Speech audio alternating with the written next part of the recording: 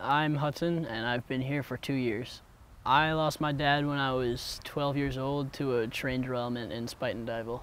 I was really nervous and I was really scared when I learned that I was going to camp, but my mom forced me to do it, and I think it was the best decision that I've made in my life so far. Camp has changed me because it made me more open as a person, and I feel like I can be more open about the person I lost and more accepting of the person that I lost. I